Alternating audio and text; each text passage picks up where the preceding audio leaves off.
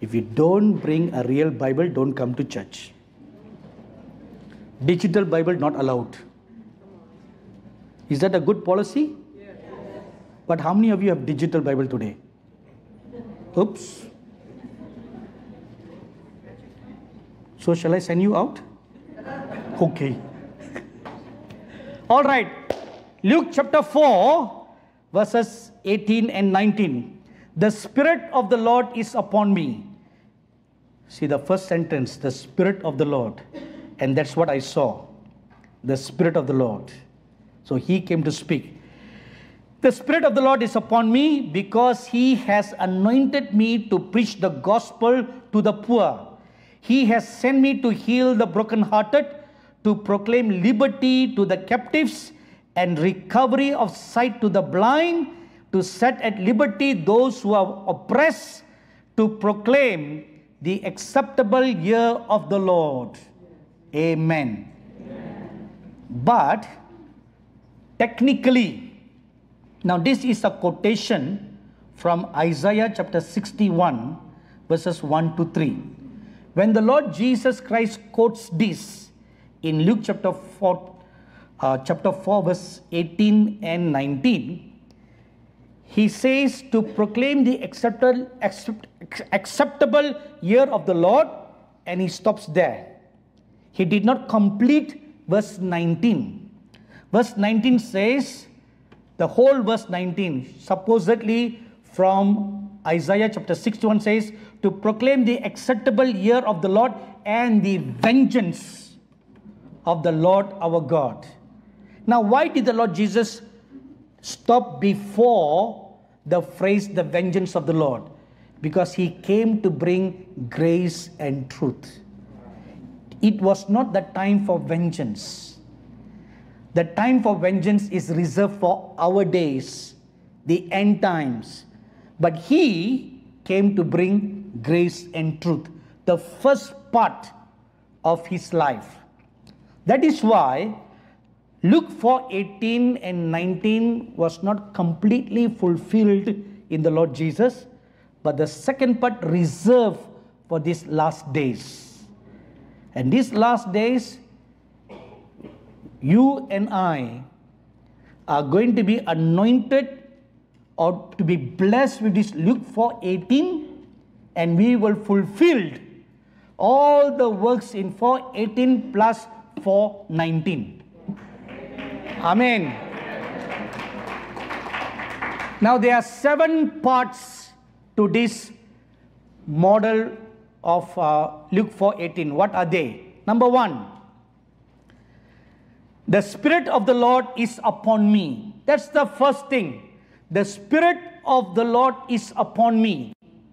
Now, the Holy Spirit manifests himself in 7 forms. We read this in Isaiah chapter 11, verse 1 and 2. And we also read in Revelation chapter 4, verse 5, that the Apostle John, while in heaven, he saw the 7 manifestations of the Holy Spirit as 7 lamps that were burning before the throne of God. Not only 7 lamps, but the 7 lamps were of 7 colors. Each color symbolizes one work of the Holy Spirit. So what are the 7 spirits of the Lord? The Spirit of the Lord, the Spirit of wisdom, the Spirit of revelation, the Spirit of counsel, the Spirit of might, the Spirit of knowledge, and the Spirit of the fear of the Lord. 7 spirits. And which is the first one? The Spirit of the Lord. Now when the Spirit of the Lord comes, he doesn't come alone. He brings his retinue together. If you invite Pastor Sweet to your house for a meal, will he come alone? No. He brings Mrs. Sweet. So Pastor Sweet, Mrs. Sweet, 2 sweets. That's double sweet, right? Sweet square. So they don't come alone, right? You know, we have a very wonderful custom in India. When a person has a wedding, right? So they come and give you a wedding invitation. and they'll write on the invitation the name. Let's say, for example, they're inviting me, right? Okay, Pastor Sweet. Okay, I'll give an Indian illustration. Okay, there's one of our partners here called Moses Sankar. He has a wonderful wife and 2 beautiful boys. So that's 4 in the family, right? So the wedding card, they say Moses Sankar and family. So which means you're not invited alone. You bring your whole family, whether it's 2, 3, 10 or 20. So the whole family comes along. In the same manner, when the Spirit of the Lord comes, He doesn't come alone. He brings all the 7 spirits all at the same time. So the Spirit of the Lord. Now, the Spirit of the Lord is something that is reserved for these last days. The Holy Spirit poured in us in a measure. But in these last days, the 7 spirits of the Lord are going to be poured out upon the body of Christ, upon each individual. Just like how the Lord Jesus Christ was anointed with all the 7 spirits of the Lord. Now, what is the Spirit of the Lord? It is the baptism of the Holy Spirit in a measure. The Lord Jesus Christ was baptized with the Holy Spirit. Matthew chapter 3 verse 16. And when a person is baptized with the Holy Spirit, the Bible tells us in 1 Samuel chapter 10 verse 6 that you will be changed into another person. You'll be changed into another person. The prophet Samuel spoke to Saul. He said, now I have anointed you as king over Israel, but go to this particular place and you will meet a company of prophets and they will be prophesying. When you meet them, you'll be changed into another person. So Saul follows according what Prophet Samuel said, and he meets this company of prophets, and this company of prophets comes down a mountain. They were singing, they were worshiping God, and they were prophesying at the same time. As soon as they were quite close to Saul, that anointing came upon Saul. You know what is that? That's called the corporate anointing. Corporate anointing. It rests upon the whole group. And when you come near the group, it comes upon you. A very good example is what Pastor Sweet shared with us earlier about a group of people who heard him in which part of California? Los Angeles. Right? They just heard the message. They saw it on YouTube and they came under that corporate anointing. And they carried that anointing to their own church. And they experienced the same result. So this proves that the mathematical formula works. That this is the right formula. Amen. If something that just works for one church, then we cannot say it applies to everybody across the board. But this formula works for another church, it will work for all churches. Amen. So, when the Spirit of the Lord comes upon you, you'll be changed into another person. Changed to what? Now, presently, when the Spirit of the Lord comes upon us, we only speak in tongues, right? But when this Luke 4:18 anointing comes, you'll be changed over to another person where you will see visions and you will prophesy. The fulfillment of Joel 2:28 reserved for these last days. Your spiritual eyes will be opened and you will begin to prophesy besides speaking in tongues. Speaking in tongues is just the basic kindergarten Christianity. Don't just be stuck there. There is another level reserved for these last days. And the Lord Jesus Christ counseled his disciples to wait for the baptism of the Holy Spirit in Acts chapter 1 verses 4 and 8. They were so anxious to know about the end times. Say, Lord, when will you come back again? When will you restore the kingdom back to Israel? So he told them, don't worry about all that. I have another work for you to do. Wait in Jerusalem. Wait for the promise of my Father to come. And I will send you the promise. And when the promise comes, you will receive power. Period. And what is that power? Luke 4:18. Luke 4:18. You will receive power. The Lord Jesus did not say, when the Holy Spirit comes upon you, you shall all speak in tongues, lift up your hands and worship the Lord God. Did he say that? No. He said, you shall receive power. So why aren't we taught like that? Why? Why are we taught that we will only speak in tongues? Something wrong, isn't it? It's all right. Today, it will be changed. Today, or in the next 3 days, you will be changed to another man or another woman. Amen. Do you believe? You'll be changed into another person.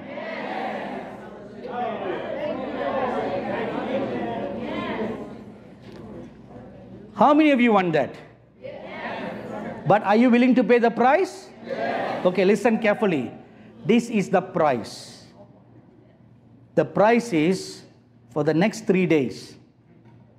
Friday night, Saturday morning till evening, and then Saturday night, and then Sunday morning before the service.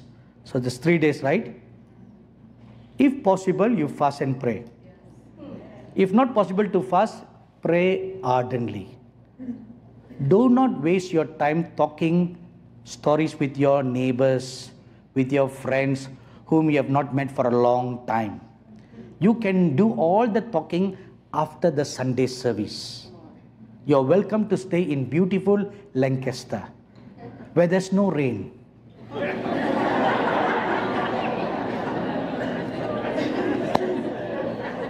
You know why we are in the desert?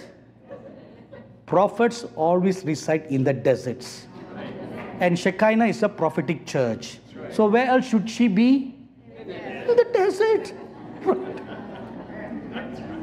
So, this is the price. Are you willing to pay the price? Yes. So pray sincerely. Lord, I should not leave Lancaster empty-handed. Amen. That should be your earnest prayer. You came empty. You should not go back empty. Unless you just want to be a spectator all your life. Then it doesn't matter, you know. Do you want to be a spectator? Okay, when you go to watch a baseball game or a football game or a basketball game, who gets the most money? The spectator or the player? The player, right? They make crazy money, you know, isn't it? Just by playing games. They don't work hard. They just play games. Kick some balls, kick some people. Push somebody down. For that, they paid millions of dollars. Wouldn't you like a job like that? You throw a ball and you make millions of dollars. You know, the Olympics just ended, right? There was one javelin thrower who won the gold medal. It's from India. So just for winning the gold medal, he was rewarded by the government $3 million US. Just by throwing the javelin. I thought to myself, no, I should have thrown javelins. $3 million US as a reward. But listen, behind that, how many years of practice? Sleepless nights. Sleepless night. Do you know who is Simone Biles? The great US gymnast.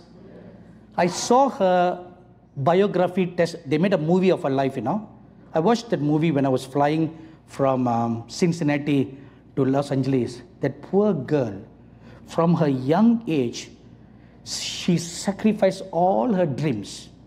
She couldn't go to a high school. She couldn't go hang out with her friends. She couldn't go for no boyfriend, no nothing. Her one goal was to be a top gymnast. What a dedication. I was so amazed when I looked at her life. And then I pondered, how many of us are paying such prices? How many? She became a world-renowned gymnast because she paid a price. And she won a perishable gold medal. But you will get an imperishable gold crown. But wait. But how much are we paying the price? How much? Or you're just thinking the crown will be put on your head just like that? No, it doesn't work like that. It doesn't work like that. You'll be sorely disappointed that it doesn't work like that. Narrow is the gate that leads to life. Narrow, very narrow. It's so narrow that if you miss a step, you'll fall down, headlong. And anyone at any stage of their life, whether he's the most highly anointed man or woman of God or just an ordinary believer, they can fall at any time. Any time. There's no guarantee that the saintliest man of God will never fall. Look at Prophet Moses for an example. Right? The man who saw the glory of God, who talked with God face to face, was even caught up to heaven and was in the glory of God for 40 days and 40 nights. No one in history till today has had that privilege. That is why God says in Deuteronomy chapter 34 verse 10, there was no one like Moses whom God knew face to face. And for a person who walked in that realm, he made a mistake, right? And he fell. And he lost the privilege of entering into the promised land. So if he can fall, what about us? That is why the Lord Jesus said in Matthew chapter 24 verse 13, he that endures till the end. So till the end, till the last breath in your nostril, contend for your faith. Contend for your faith. Never lose sight of your faith that was entrusted to you at the beginning of your salvation. Hold on to that and never give up for anything. So the Lord Jesus told them to wait. So wait, persevere in prayer. Earnestly pray, Lord, I want this. I will not let you go until you bless me with that. That should be your tenacity. You should have a bulldog faith. A bulldog doesn't let go, right? You need that. Bite until the Lord says, please let me go. I will bless you. Do you have an example of that in the Bible? Yes. Who? Jacob. Right? See, the poor angel had to beg Jacob, let me go, please. It's time, I need to report. He said, no. You first bless me. Then I will let you go. You need that bulldog faith. Amen. Amen. And the baptism of the Holy Spirit was an essential experience in the early church. Acts chapter 8, verse 14 to 15. Chapter 9, verse 17. Chapter 10, verses 44 to 46. And chapter 19, verse 2 and 6 So much so, it is a primary requirement. The moment you are saved, you are water baptized and you are spirit baptized. Requirement. But today, how many believers are spirit baptized like that in most churches? In 1986, I was invited to minister at a Pentecostal church. And the pastor has a great reputation in that region. He was like a bishop, you know. He had established 100 churches in the whole region and established 5 academic schools and 3 orphanages. So when I went to his church, I asked a simple question. How many of you are baptized in the Holy Spirit? So there were about 150 members in the church. How many of you are baptized in the Holy Spirit? Only 10 people put up their hands. And who are the 10, you know? The pastor, his wife, and other 8 very old members in the church. I was shocked. I thought maybe they didn't understand what I said, you know. Sometimes, you know, British accent. Just like you all. Do you understand me? Oh, that must be the gift of the Holy Spirit. So I rephrased my question in a very simple manner. Again, 10 hands went up. 140 people who were born again in a Pentecostal church were not filled in the Holy Spirit. And the pastor, the senior pastor, was interpreting for me. So I looked at the pastor, I said, this is the most un-Pentecostal Pentecostal church that I have ever been to. I was shocked, you know. In our ministry, I have a policy. Anyone who comes to work for me must be baptized in the Holy Spirit. If you come from a traditional church, so we have orientation week. So during the orientation week, which lasts for 5 days, I require them to fast for 5 days. Whether they like it or they don't like it, you are forced to fast. And during those 5 days, at the end, on the 5th day, we will pray for them to be baptized in the Holy Spirit. And we will make sure that every one of them is baptized in the Holy Spirit.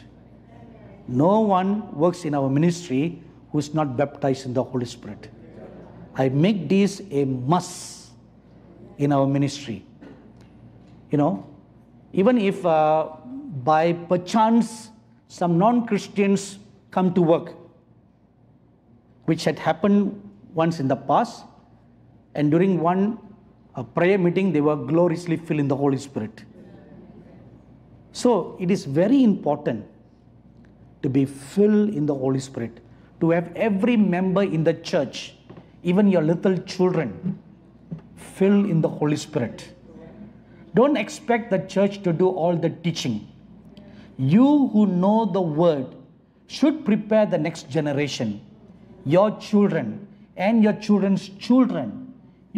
Parents should do their work. Grandparents should do their homework. Not expect the church to do all the work.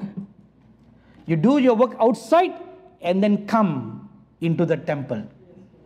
This was the requirement given to King Solomon. No knocking should be done in the temple. All cutting of stones, all the knocking should be done outside. Which means every form of repentance should all be done outside, and you enter into the church as the priest of the Lord. Priest of the Lord, to worship God, to offer spiritual sacrifices. That was the pattern that was set.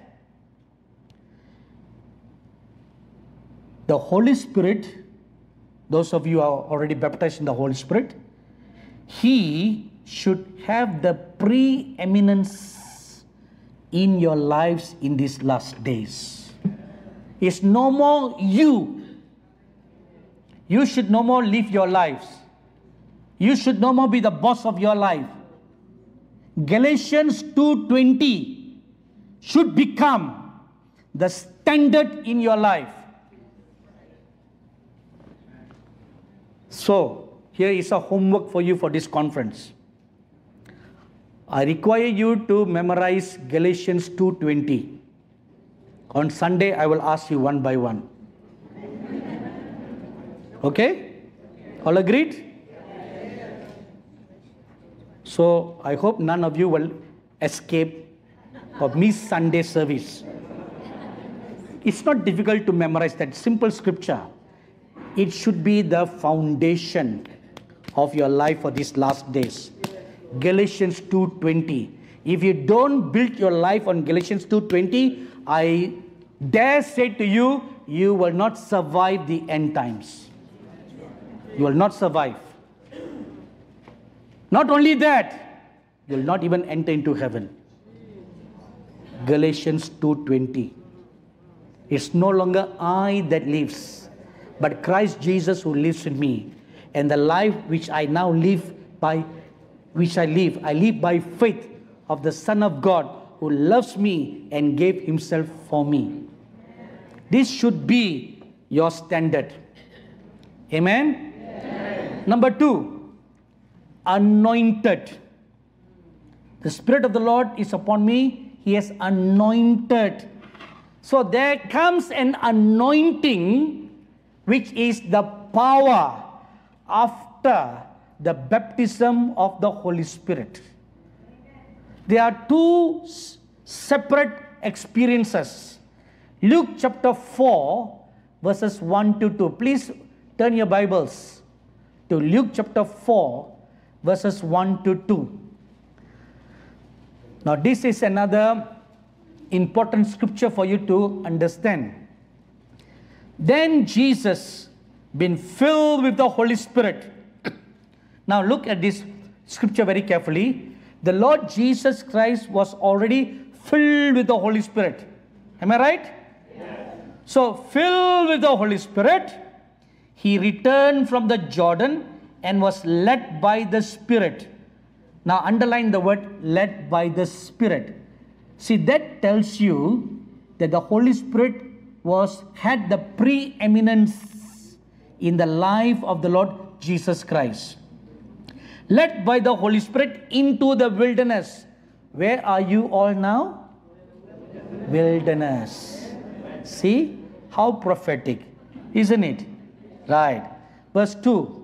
Being tempted for 40 days by the devil, and in those days he ate nothing, and afterward, when they had ended, he was hungry. Now, when the Lord Jesus Christ came out of the fast, the Bible tells us in Luke chapter 4 verse 14, he returned with the power of God. Now look at verse 14. Then Jesus returned in the power of the Spirit to Galilee. Now let's pause here. I want you to look at verse 1 and make a comparison with verse 14. Verse 1 says, then Jesus being filled with the Holy Spirit. That's experience number 1. And then verse 14 says, he returned in the power of the Holy Spirit. That's experience number 2. And what happened in between? There was a 40 days fast. He went through a 40 days fast. He was led to the wilderness. Now what does that mean? It means a wilderness is a place of dryness which will produce thirst. Dryness, thirst, which means you must feel dry and thirsty and cry for the power of God. Unless and until you feel dry and thirsty, you're not going to get it. See, there's a price. Dry and thirsty. Every man and woman of God in history, and let me give you some examples, like William Branham, T.L. Osborne, A. Allen. These three men of God who were mightily used by God in signs and wonders in the United States, they all came to a place of dry and empty. Dry and empty. And they made a decision. You know, there was a sign on the board asking everybody to turn off their cell phones. And then Pastor Sweet mentioned that everyone should turn off their cell phones. And yet, there are some who are still very disobedient, unwilling to turn off your cell phones. And this is the second time since I got up here, a cell phone rang. Why is it that we cannot obey simple instruction?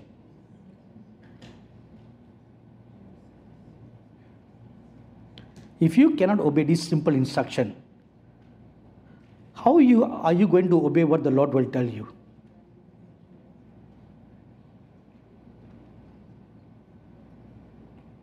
Please learn obedience, which is another missing ingredient in today's Christian life. We cannot obey. We don't want to obey.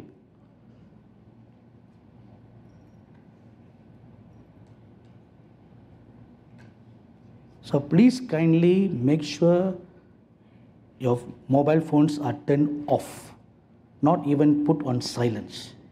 When you come to the house of God, you're coming to hear God, right? Not hear your phone ringing. So why do you need that silly, stupid phone when you come into the house of God? Why do you need that? You can just leave it in your car, right? Please do that tomorrow. Can you obey? Yes. All right. So, in the lives of William Branham, T.L. Osborne, A. Allen, I've read their biographies, you know. They hit rock bottom. They all were having good ministries, but they hit a rock bottom because they knew there was something greater than simply preaching the gospel. There's something greater. They came to a place, Lord, this is not what we want. Dry and thirsty. And all these three men that I read about their lives, they made a do and die decision. All the three of them were already married by then. So they told their wives, I'm going to seek God. If I find him, I will come back home. If I don't find him, don't send the kids to look for me. That was the tenacity, not even tenacity, the amount of hunger, thirst that they had. William Branham went into the woods and he fasted and he prayed and he sought God.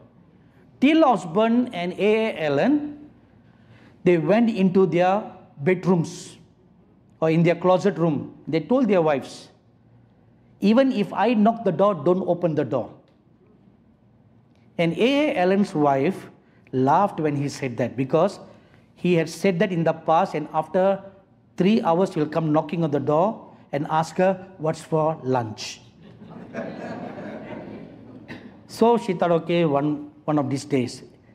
And 11 days passed by and he never came out of the room until he met with God. And when he eventually came out of the room to see his wife, the wife told him, you don't need to tell me anything. I can see the glory of God all over your face. His face was shining with light. And she said, I know you have met with God. And that was a turning point in his life. All the great signs and wonders that happened in A. Allen's life and T.L. Osborne's life was a result of meeting with God. Hungry, thirsty.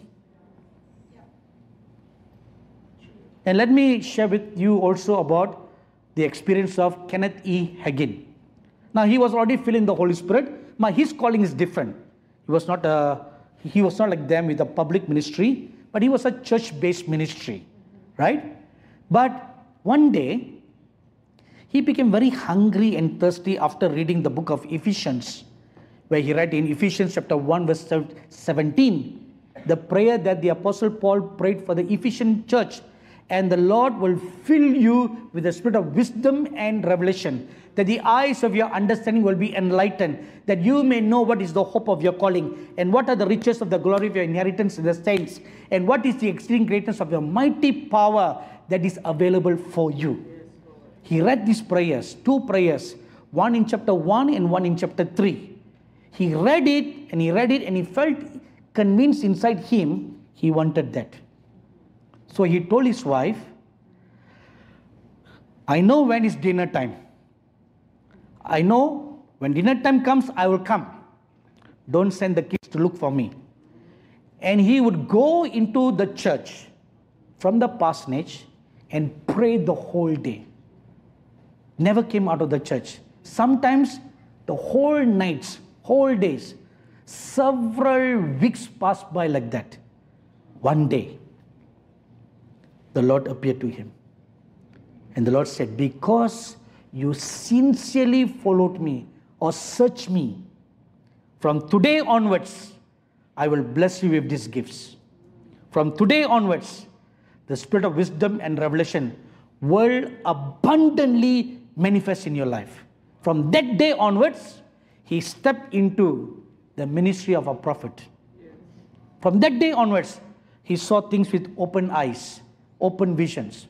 See, this turnaround came about because of a dry and thirsty heart. Dry and thirsty heart. You are sick and tired of your mundane Christian life. Are you? Yes.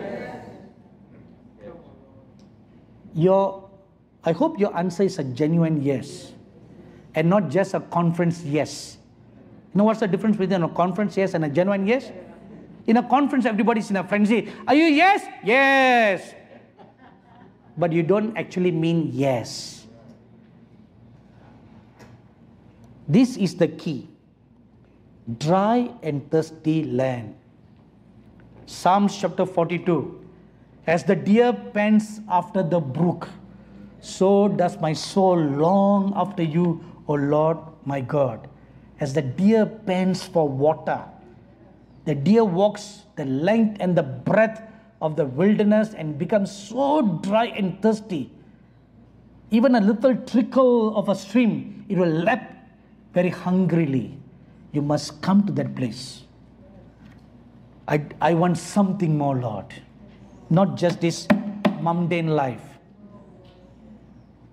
Remember, you can be changed into another person. Not just an ordinary fireman. Change into a real fireman who calls on fire like the prophet Elijah. Not someone who distinguishes fire. It's for you. If you dare take it. Do you believe that? Yes. It's for you. Yes. The door is open, waiting for you to step through. It's open. Right? Yes. The door was first opened when the Lord Jesus Christ died on the cross. Hebrews chapter 10, verses 19 to 22 says, a way has been made into the Holy of Holies. A general door was opened. Then there are other little doors. Now a little door for Luke 4:18 opened. And the angels, I tell you one truth today. At every season, before every move of God is released, special angels are appointed to accompany, to bring those moves. And these are very powerful angels. Not just ordinary ones, you know. And for this season, mighty angels are waiting behind the door. I see them right now as I'm speaking to you. These angels are so huge and they look quite similar to the Lord Jesus. From the crown of their head to the sole of their feet, they are just golden. Golden, and they look like the Lord Jesus. and their robes are golden, signifying the glory that they carry. And when you step into the door, this angel will be assigned to you. And they'll come and stand beside you when you are going to minister to people, pray to the people. They'll release that anointing. They are the carriers for that anointing. And the Holy Spirit now signifies to me that during this conference, angels of God have been appointed to study each and every one of you. All those whose heart will be willing. Willing. And they will be numbered.